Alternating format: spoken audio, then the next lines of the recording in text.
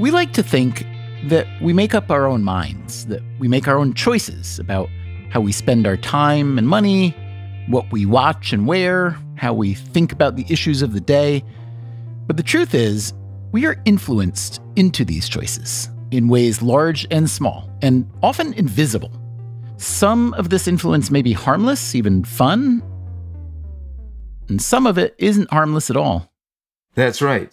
You make a really provocative but resonant argument that a lot of behaviors are copycat behaviors, including workplace or school shootings, terrorist attacks, product tampering. What should media outlets do about those events?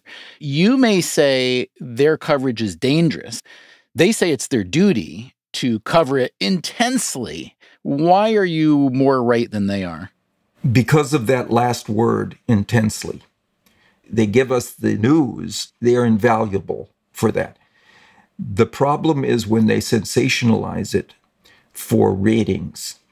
That bothers me because the actions described are contagious. We're seeing it right now with shootings, just a cluster of them, one after another, because people are learning from the news what other disturbed people do to resolve their issues.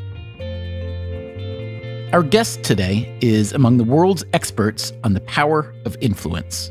My name is Robert Cialdini. I'm a behavioral scientist with a specialty in persuasion science. Cialdini spent decades as a professor at Arizona State University, where he now enjoys an emeritus standing. I have become just as busy as I ever was. My wife says, "How do you know that Cialdini has retired?" He doesn't have to deal with those pesky paychecks any longer.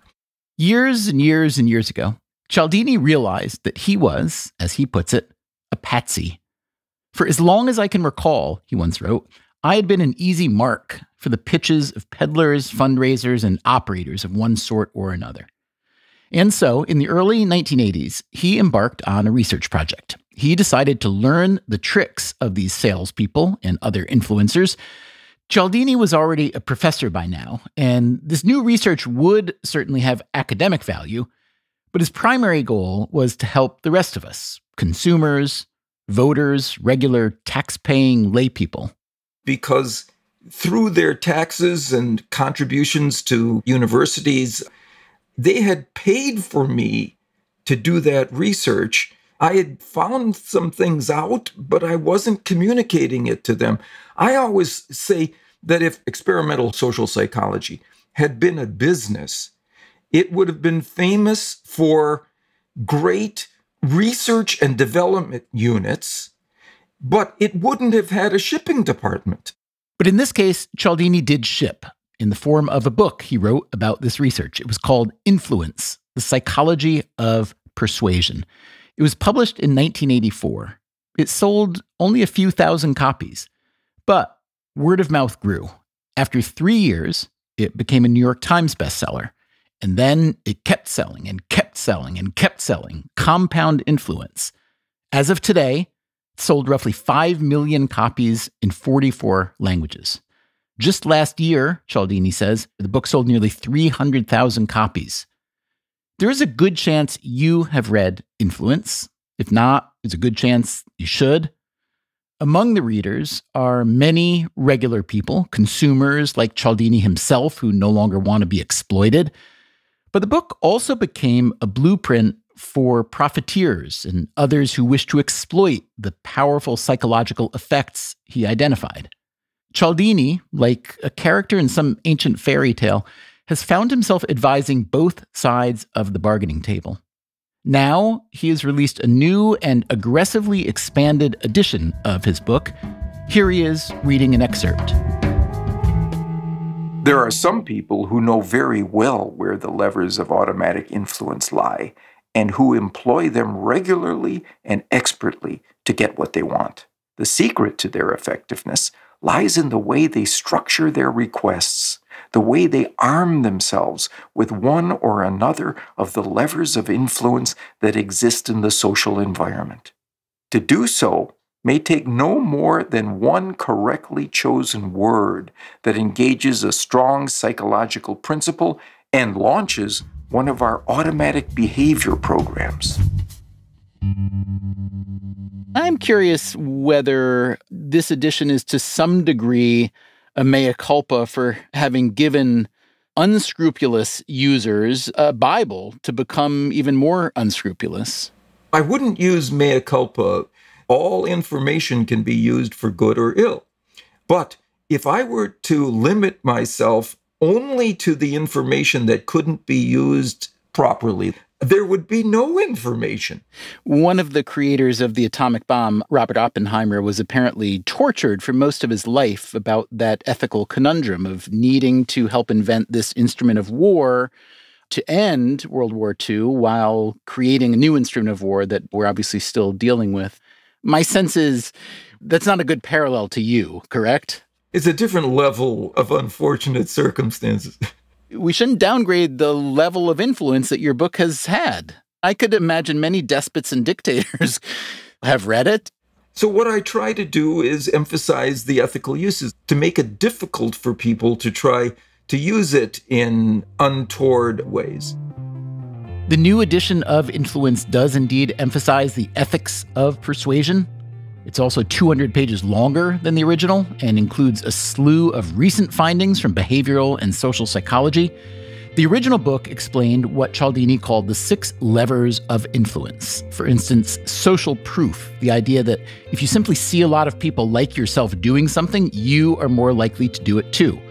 That's the idea we were discussing earlier about the contagion of mass shootings. Social proof may also dictate whether you'll wear a face mask or listen to a given podcast. The new edition of Influence adds a 7th lever, which Cialdini calls unity. This idea is especially interesting at a moment in which the US at least seems less unified than it has in a long time.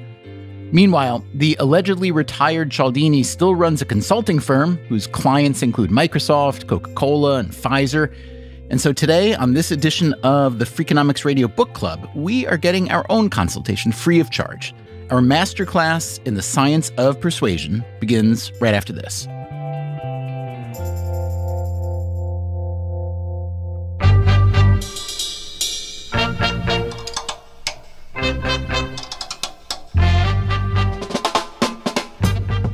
From Stitcher and Renbud Radio, this is Freakonomics Radio, the podcast that explores the hidden side of everything.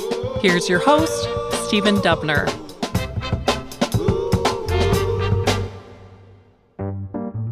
As soon as Robert Cialdini started the research that would eventually become his book, Influence, he realized that the professional persuaders he wanted to learn from wouldn't divulge their secrets if he simply asked them.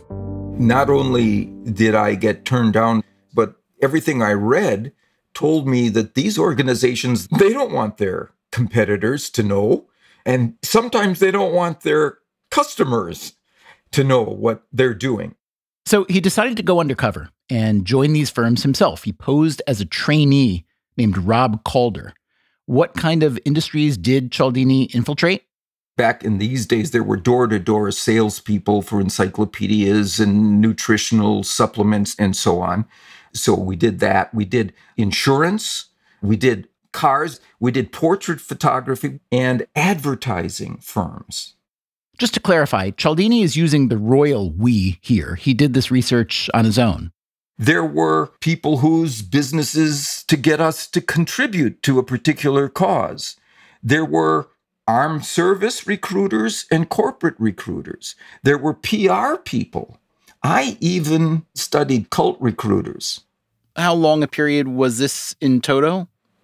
About 2.5 years. But to be honest, I had everything I needed in 6 months, because what I found after that was pretty much the same thing, just in a broader range of instances. That must have persuaded you that the principles were in fact principles, yes? Yeah. These were the 7 that kept coming up in all of the training programs I infiltrated. And what this allows us is We don't have to carry around a long compendium of these things. Have you ever seen these lists of behavioral science biases? There's like 100 of them. Well, no, they're just 7. We can handle 7. Here is Cialdini reading from the introduction to the new edition of Influence. This book is organized around these 7 principles: reciprocation, liking, social proof, authority, scarcity, commitment and consistency, and unity. Each principle is examined as to its ability to produce a distinct kind of automatic, mindless compliance from people, a willingness to say yes without thinking first. You write throughout the book that automaticity, automatic responses, is key to influence, that you want people to make a decision without thinking about it. Why is that? We live in the most information overloaded, stimulus saturated environment that's ever existed. So we need to be able to make our choices based on shortcut decisions. Is this person truly an authority? Is there real scarcity here? Do I really like this person? Those are the triggers that normally steer us correctly into saying yes. And so if we can extract those from the mass of information, then we're able to be both efficient and effective in our choices. So Cialdini had identified these 7 psychological principles during a couple years of undercover work as a trainee in different industries. Before writing the book, however, he faced a dilemma. I felt professionally required to get their informed consent. And I thought, what could I do? Because all the gain was going to be mine. All the loss was going to be theirs if they just let me use everything I learned. And so I thought, well, I'll use the principle of reciprocity on them, the one that says people want to give back to those who have given to them. So when I exited the group, I would say to the trainer, look, I'm not who I said I was. I'm not looking for a job in your organization. My name isn't Rob Calder. I'm really writing a book on the influence process, and I want to learn from the pros like you.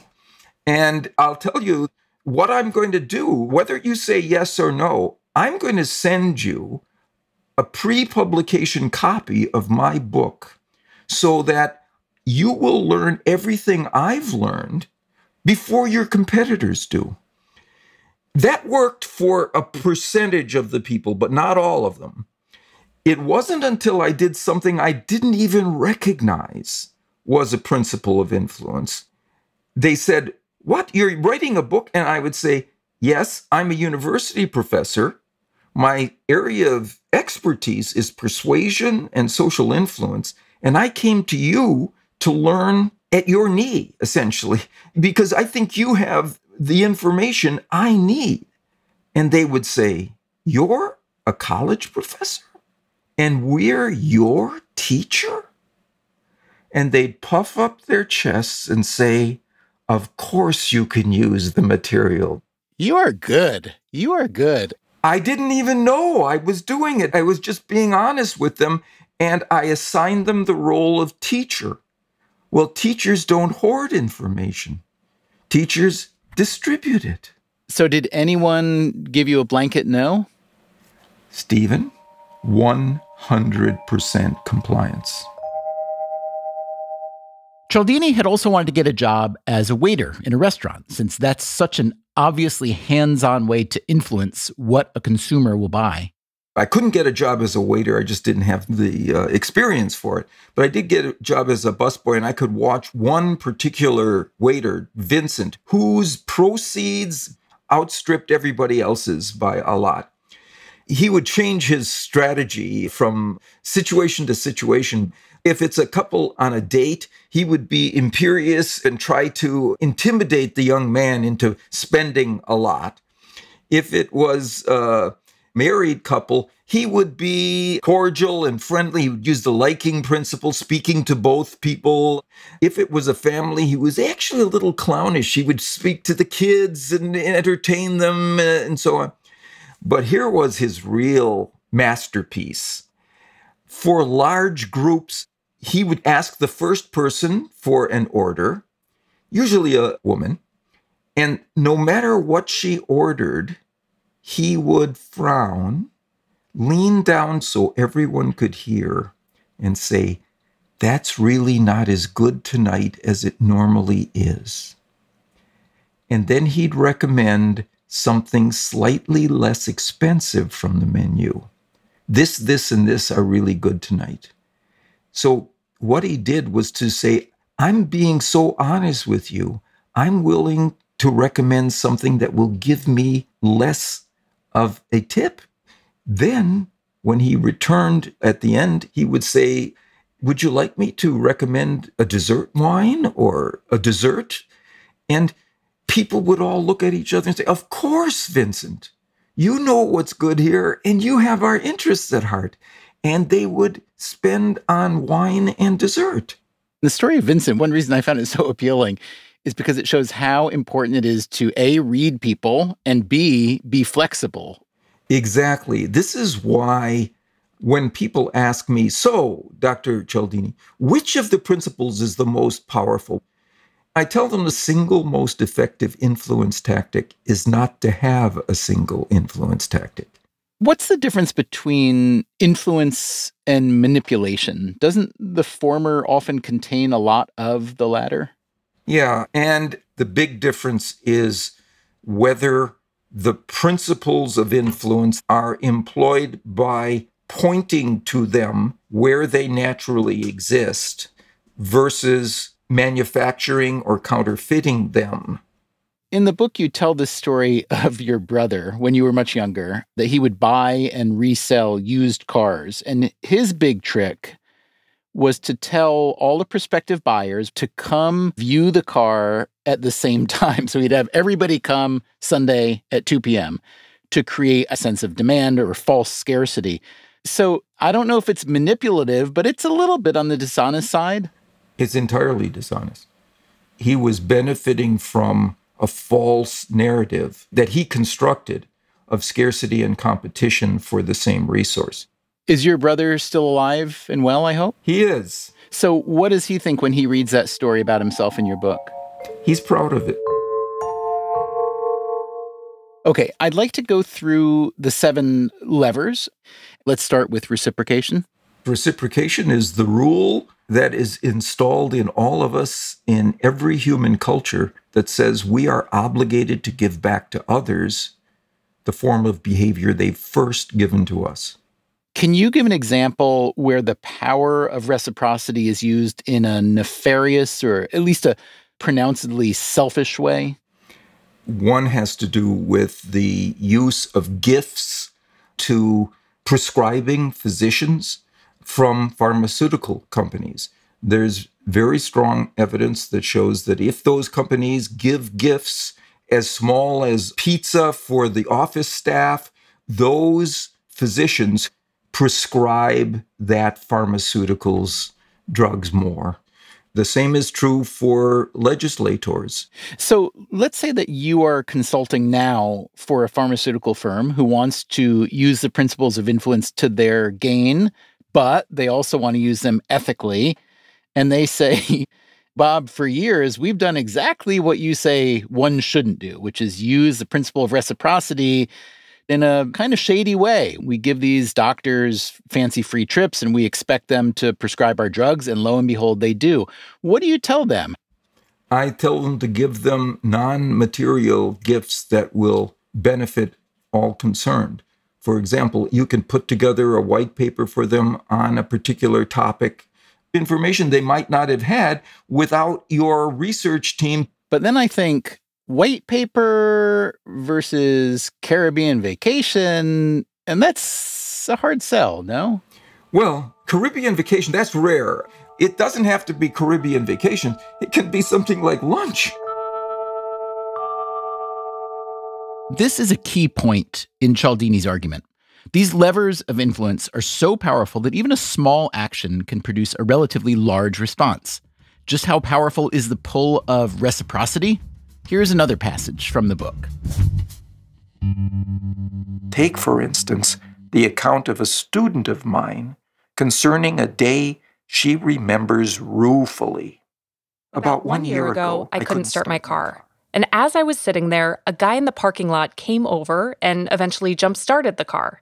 I said thanks, and he said, "You're welcome."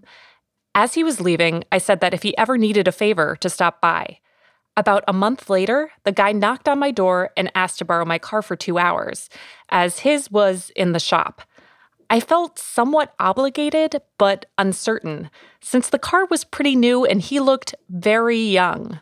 Later, I found out that he was underage and had no insurance. Anyway, I lent him the car. He totaled it.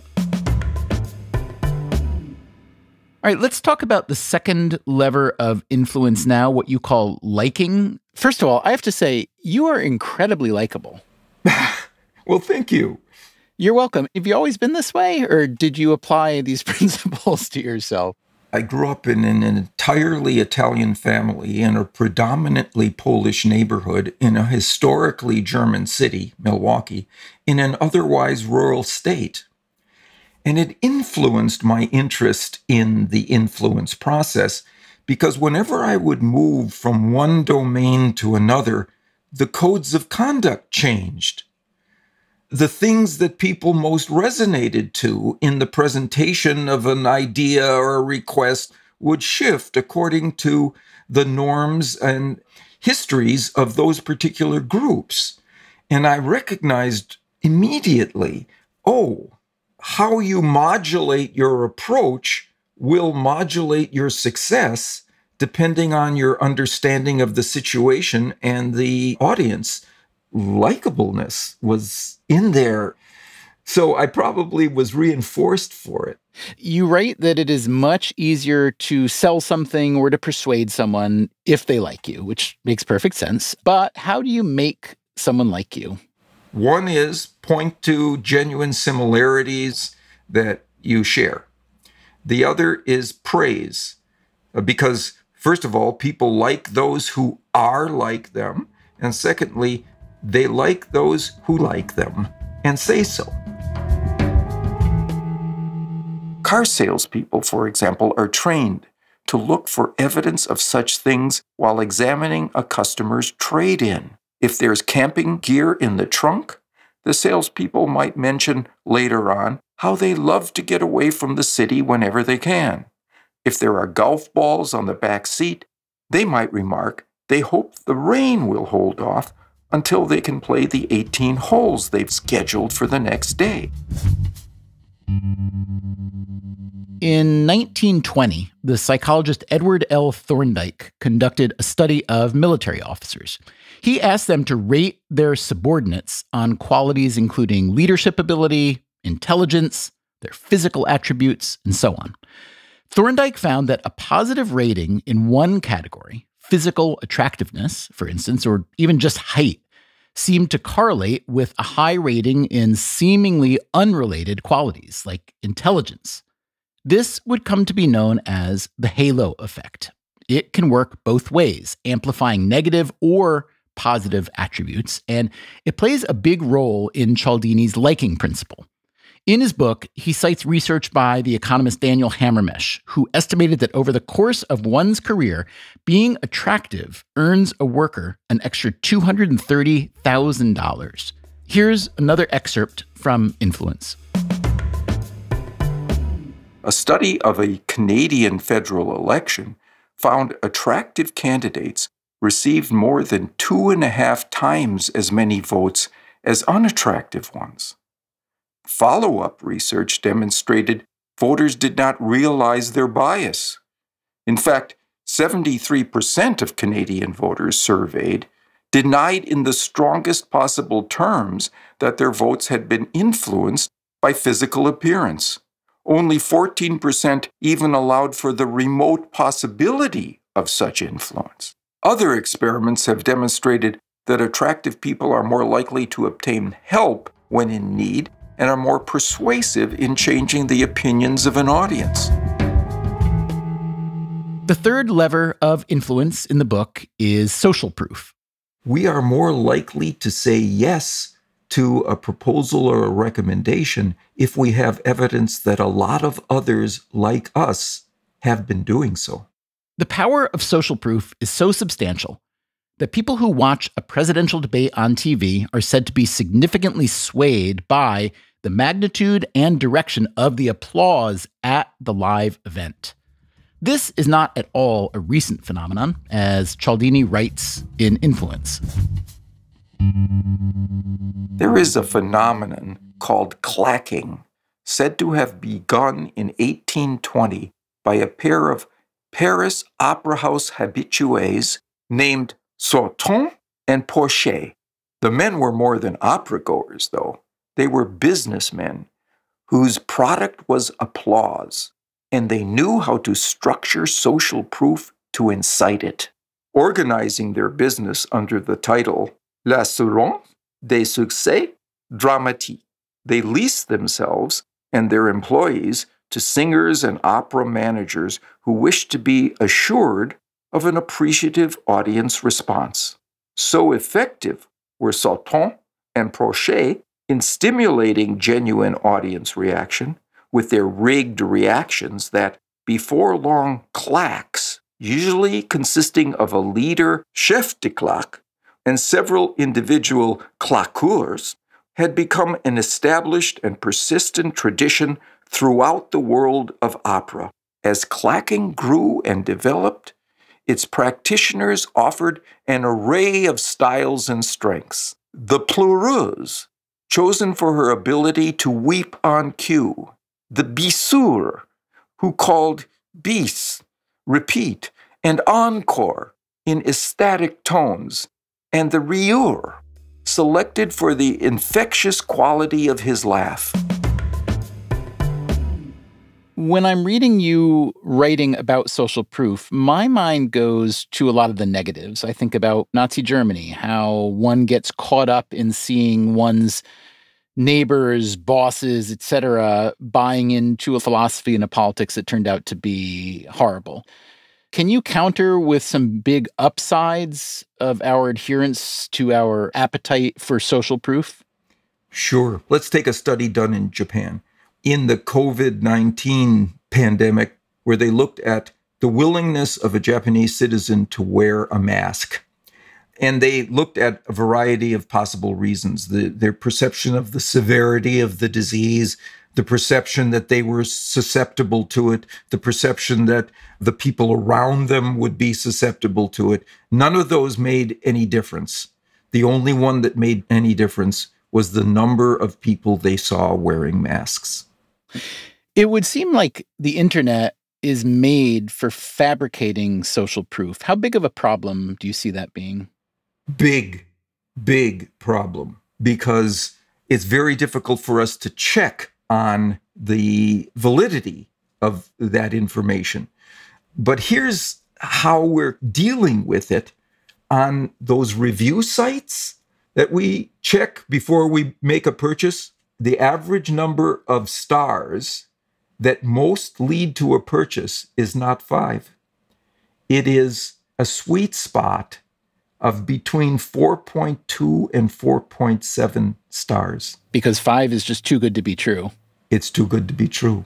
Talk for a moment about the relationship between social proof and suicide. I was shocked at the research about the rise in car and plane crashes after a widely reported suicide. What you see is that front page suicides not only produce an increase in subsequent suicides within a week of the publication, they also produce an increase in accidental deaths, car accidents and plane crashes. How could that possibly be? Well, it turns out that a lot of the people who cause those car crashes and plane crashes are committing secret suicide. They're seeing other distressed people like them ending it all, and they follow suit, and they cover it for reasons having to do with insurance or shame for their families. Bob, tell me how people who read about social proof and the power of social proof, how they can do it wrong. What's the big mistake that communicators might make? There's a big mistake that public service communicators make with regard to social proof. They tell us that so many people are drinking and driving. So many teenagers are committing suicide. So many people are choosing not to be vaccinated. And what that does is to legitimize that choice out of social proof. If a lot of people are doing it, it must be the right thing to do. I had a graduate student who was coming to work with me from California, and he and his fiancée, the woman he described as the single most honest person he had ever known in his life. She wouldn't borrow a paperclip that she didn't return. They decided, well, let's go see the petrified forest in northern Arizona on our way to work with Cialdini. And they were standing in front of a sign at the entrance that said, so many people are stealing petrified wood and crystals that the forest is endangered. Some kind of language like that. And my graduate student, while he was still reading the sign, felt this elbow in his ribs, and his invariably honest fiancée said, we better get ours too. Before it's all gone. So that tells you about the power of social proof, something that would turn this honest woman into an environmental criminal. Let's pretend that we are about to go into an ad break on this show, and my desire is to keep listeners from abandoning us during the commercial break. I'm not very good at influencing people, at least I don't think I am, but you are. So could you take over for a second and tell the listener whatever you need to tell them to stick around and come back? I'm going to tell you which principle of influence's utilization that had been kept secret until recently may have saved the world by ending the Cuban Missile Crisis. Did I not tell you that Cialdini is good? That secret story is coming up after the break. In the meantime, I'd like to invite you to follow the other podcasts in the Freakonomics Radio Network. No Stupid Questions, People I Mostly Admire, and Sudhir Breaks the Internet. If you need a little encouragement to check them out, we have hired some good old-fashioned French clackers. We will be right back.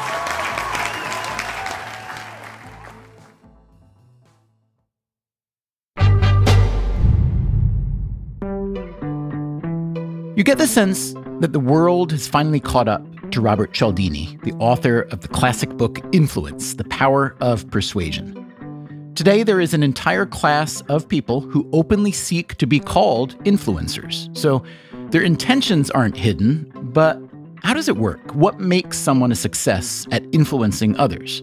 Whether they're trying to sell you more stuff you don't need or convince you that their cause is the right cause. That is where Cialdini comes in. He exposes the psychological factors that lead to persuasion. In his new expanded edition of Influence, he describes 7 principles or levers that essentially bewitch our rational minds and lead us to comply without a second thought. We've already covered 3 of these levers: reciprocation, likability, and social proof. The remaining 4 are authority, scarcity, commitment and consistency, and unity. But before we hear about them, let's get back to the cliffhanger Cialdini left us with before the break about the Cuban Missile Crisis. As it turns out, there was a hidden element to those crisis negotiations. I learned of it recently when there was a release of information that had been kept secret for years. Many of your listeners, Stephen, may not have lived through the Cuban Missile Crisis. I did as a teenager. The world trembled in fear because of a conflict between the United States and the Soviet Union at the time, President Kennedy and Nikita Khrushchev being the leaders, over the existence of nuclear weapons that had been sent to Cuba by the Soviet Union and pointed at the United States. Kennedy issued an ultimatum to Khrushchev. You have to get out of Cuba. There were already Soviet ships coursing to Cuba with more missiles. Kennedy said, we're going to blockade those. Khrushchev said, that's an act of war. They were staring each other down, steely-eyed, until one of them blinked. And the story we heard was that Khrushchev was the one who blinked. It was Kennedy's steadfast refusal to compromise one whit that caused Khrushchev to take his missiles home. But that is not what actually happened. What JFK did was propose a reciprocal resolution. He said, we'll remove our missiles from Turkey if you'll remove those from Cuba. So it was the process of reciprocation, not being a hard ass, that did it. And yet it was being tough and unyielding that got all the play. You write that Kennedy made it a condition of the final agreement that the missile trade-off be kept secret. He didn't want to be seen as conceding anything to the Soviets. That's right. And that view, by the way, is said to have influenced other leaders, including Lyndon Johnson, in the way that he approached Vietnam afterwards. You're saying that Johnson didn't know even? Johnson didn't know.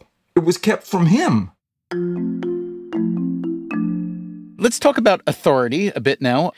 Let's say I buy myself a long white lab coat and walk into a hospital and tell a certified nurse assistant that a particular patient needs to get a bunch of estrogen right now. What happens? There was a study that was very close to that. Someone called the nurses in various wards of hospitals and claimed to be a doctor on the staff who the nurse had never met, and ordered the nurse to give a double dose of estrogen to a patient. They're not supposed to take these orders by phone. The dose was twice the maximum dose that was on the bottle of estrogen, but 95% of them were on their way to give the drug to this patient before they were interrupted by a researcher who said, wait, don't do that. That research was in the US, correct? Yes. And the researchers concluded that one would think there would be multiple intelligences operating to decide whether to give this amount of drug or not. But it turns out that because of the principle of authority and the deference that the nurses were giving to the physicians, there was only one such intelligence function. It's interesting. A nurse is a trained, intelligent professional who, in the case that you write about, is essentially unthinkingly following an authority's directive.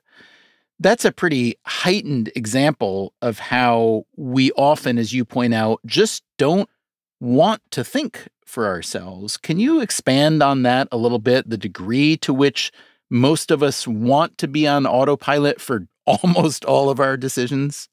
Thinking is hard work, especially in an environment of such challenge and change and overload. So it is simpler and easier to use our shortcuts. Most of the time, if they're well-founded, they steer us correctly. But some percentage of the time, they steer us very poorly. It seems to me that, at least in the US, the pull of the authority figure generally has waned over the past half century or so. I would narrow it to the last 15 years because of the internet. And we can get authoritative pieces of information by looking at what our peers are doing. And so what is true for an authority that is somebody who knows all the ins and outs may not be true for me. Sites like TripAdvisor, they don't involve travel writers anymore. And the same with restaurants. Yelp, it's about people like me. On the other hand, allegiance to authority is what has historically made civilization work, yeah? It has, because they typically had superior knowledge. I would ask myself two questions when we get a piece of evidence from an authority figure. Is this person truly an authority in the domain he or she is commenting on? And secondly, can I expect this authority to be even-handed in presenting this information? Or is there self-interest that might be confounding the picture? Okay, let's talk about scarcity for a bit, the notion that people really want what they can't easily get. You write that this is largely driven by something called psychological reactance. What is that? So the theory of reactance, which was developed by a social psychologist named Jack Brem, says that we all cherish our freedoms. And when we encounter anything that reduces or diminishes our freedom to choose, we react against that pressure. We push back against it and very often do the opposite. Even if we didn't even really want that other thing so much. Yeah. A young woman from Blacksburg, Virginia, said, this reactance thing that you described, it really helps me understand something that happened to me last year. I was 19 and I started dating a guy who was 26. Well, my parents didn't like this and they kept pushing me to break up with him. And the more they pushed, the more I fought against them and the more in love I fell with this man, even though he was not my type. And she said, it only lasted about 6 months, but it was 5 months longer than it should have lasted if I had just looked at the situation objectively. But this pressure kept me there. So you're saying Romeo and Juliet would have just been a fling had the Montagues and the Capulets not hated each other? Exactly, and pressured them to stay away from each other. Shakespeare scholars pitch them at 15 and 13 years old. That would have been puppy love without their parents. I love the story you tell about the new Coke and the old Coke vis-a-vis scarcity. There was a time when the Coca-Cola company simply decided to remove from the shelves their classic Coke formula, the thing that they had spent decades and decades promoting and getting us associated with. And then they just supplanted it with this new Coke formula, which their 3 years worth of taste tests showed was preferred by most of their customers. What they didn't recognize is taking away people's freedoms to have something that was so positively associated with their histories and their childhoods was a big mistake. And there was this big revolution against it that ultimately forced Coke to restore the old formula. Now, in their taste test data, they had a piece of evidence that should have shown them that this was the case. Some of the taste tests were done blind. You got about 55% preferring the new Coke. There were others that were labeled, this is your traditional, and this is the new Coke. And now you get another 6 percentage points favoring the new Coke. How do you explain then that when you gave people the new Coke, properly labeled, they were against it? When Coke pulled the old Coke formula and replaced it with the new, the one they couldn't get was the old Coke. It's scarcity. You want what you can't have. What do you think of companies that create an artificial scarcity essentially by limiting the amount of production they engage in? Let's say it's a t-shirt, a sneaker, a luxury watch.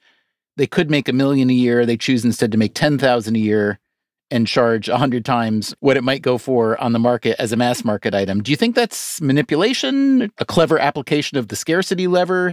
Manipulation. They're not pointing to something that is rare or unique and is dwindling. They are creating those circumstances, just like my brother created the situation with 3 people contending for the same car at the same time. When I was reading your chapter on scarcity, it made me wonder if it helps explain, to some degree, conspiracy theories. In other words, the information that conspiracy theorists adhere to isn't widely available, and therefore I can imagine my appetite for it becomes that much more intense. It sounds right, because indeed you are in possession of limited information, and as a consequence, feel that you have something that other people don't have, which of course enhances its value. But also you feel like, and now we're talking about the principle of unity, you have a camaraderie with those individuals who all believe this. Here is Cialdini reading another passage from the new edition of Influence. The more I learn about the scarcity principle, the more I have begun to notice its influence over a whole range of my own actions. I've been known to interrupt an interesting face-to-face conversation to answer the ring of a caller. In such a situation, the caller possesses a compelling feature that my face-to-face partner does not: potential unavailability. If I don't take the call, I might miss it and the information it carries for good. Never mind that the first conversation may be highly engaging or important, much more than I could expect of an average phone call. With each unanswered ring, the phone interaction becomes less retrievable. For that reason, and for that moment, I want it more than the other conversation. The sixth lever you discuss is called commitment and consistency. Now, when I see that, for some reason, my mind turns to politics. So let me ask you this. Donald Trump acquired what strikes me as a type and magnitude of influence that is perhaps without precedent, at least in our lifetime. What did he do so differently and well? Well, if you remember in his various rallies, he would say, turn the cameras around. Look at this audience. He was so savvy about the rule of social proof when people didn't know him very well. And now I'm going to give you a reason that is going to, I think, reveal my political views on this. Why have people stayed with Donald Trump over all these times where there are consequential missteps? There's an old literature in persuasion science and cognitive dissonance. It says if people have made a choice that resulted in a negative consequence, the more negative the consequence, the less likely they are to believe it was a mistake.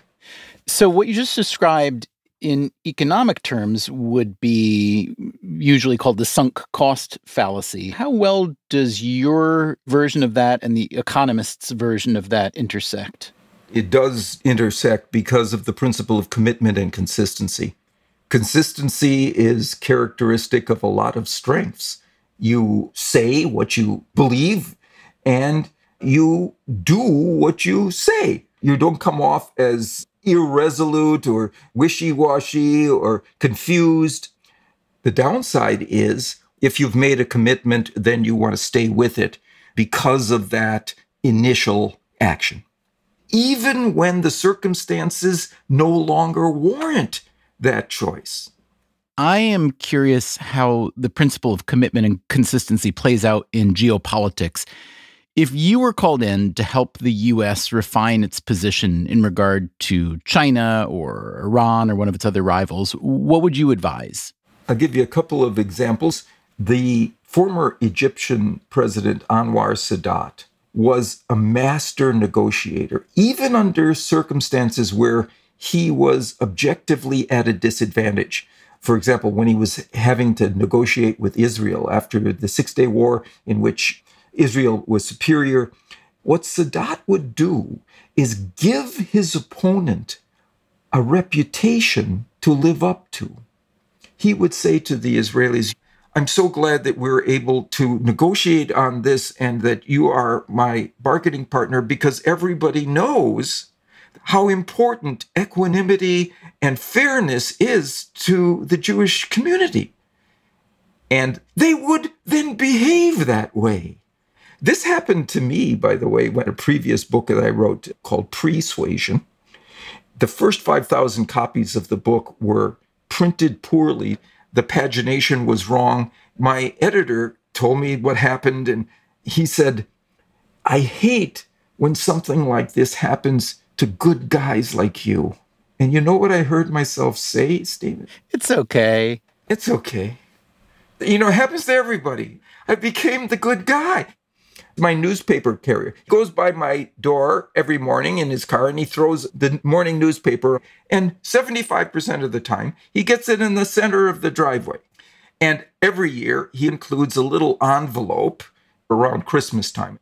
I'm supposed to put a check in there as a tip, which I always do. But this year, after I read the research, I put a little note in the envelope. Thank you for being so conscientious in getting my newspaper in the center of the driveway so it doesn't get wet from the watering systems on either side.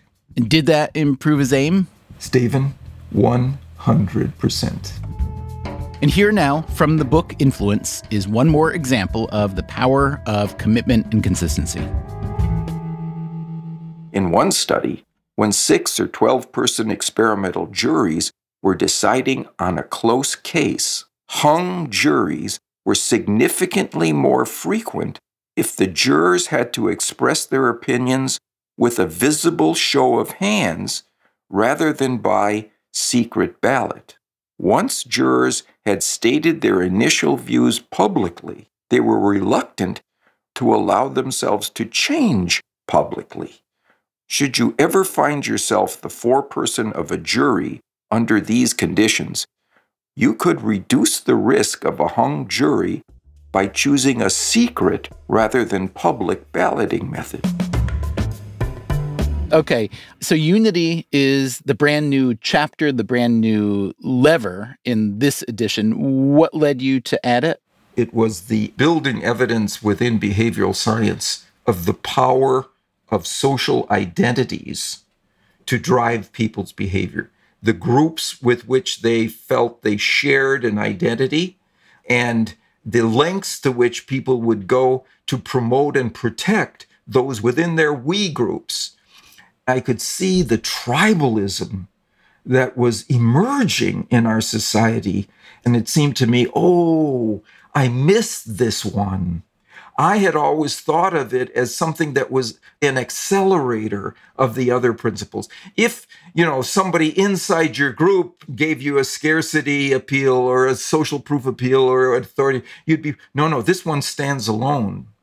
I'm curious if your research has anything to say about family estrangement, because an astonishingly large number of people have an estrangement within their families. We often don't like our fellow family members, but we still feel a connection to them. We still feel bonded with them by virtue of the unity group that a family constitutes. Let's say I have a friend at work who is much more like me. We like the same authors. We like the same musical artists. We like the same ethnic food. And I have a brother who is the opposite of me on all of those things. And we're out on a boat fishing, and they fall in, and there's only one life preserver. There's no question who gets it. My brother. So it's the difference between me being able to say to my in-group members, Stephen is like us versus Stephen is one of us. If I can say that, all influence barriers come down for you inside that group. And here is one last passage from Robert Cialdini's Influence on the power of unity. In the United States, citizens agreed to participate in a survey to a greater extent if it emanated from a home state university. Amazon product buyers were more likely to follow the recommendation of a reviewer who lived in the same state. People greatly overestimate the role of their home states in U.S. history. Readers of a news story about a military fatality in Afghanistan became more opposed to the war there upon learning the fallen soldier was from their own state. All right, Bob, how do you think you did today persuading people to read your book? Well, I don't know. I have to say I'm a little trepidatious about it because the last time the book appeared was 14 years ago. And I'm concerned that this new set of insights and features, people will say, I have that book, or I read that book, or I read about it, and won't appreciate that it's quite different. Now, is your sharing your trepidation like that part of your attempt to influence? I suppose it could be if in the process I got people to say, I would feel the same way. We're alike in that. That was Robert Cialdini, and this was the Freakonomics Radio Book Club. His book is called Influence, the Psychology of Persuasion. We were discussing the new and expanded edition, which has just been published. By the way, we have just started a separate podcast feed for the Freakonomics Radio Book Club, which includes all the episodes we've published to date and will include all future episodes. Most of your friends are probably going to subscribe right away. Also, a lot of university professors and other eggheads have already declared the Freakonomics Radio Book Club to be an excellent idea that you won't want to miss out on. But hurry, this offer won't last long. Coming up next time on Freakonomics Radio, we are more than 1 year into the great work-from-home experiment. How do you like it so far? I hate it. Is that a universal sentiment? No, it's not. It was a story of being happy and working harder. And some cities see this change as a big opportunity. They offered $10,000 to each remote worker who would move to Tulsa and stay there at least for a year. That's next time on the show. Until then, take care of yourself, and if you can, someone else too.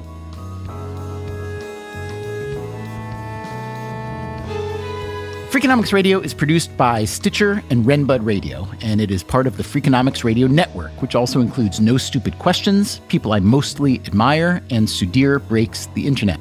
We can be reached at radio@freakonomics.com. This episode was produced by Brent Katz. Our staff also includes Allison Craiglow, Greg Rippin, Joel Meyer, Trisha Bobita, Mark McCluskey, Zach Lipinski, Mary Duke, Rebecca Lee Douglas, Morgan Levy, Emma Terrell, Lyric Bowditch, Jasmine Klinger, and Jacob Clementi.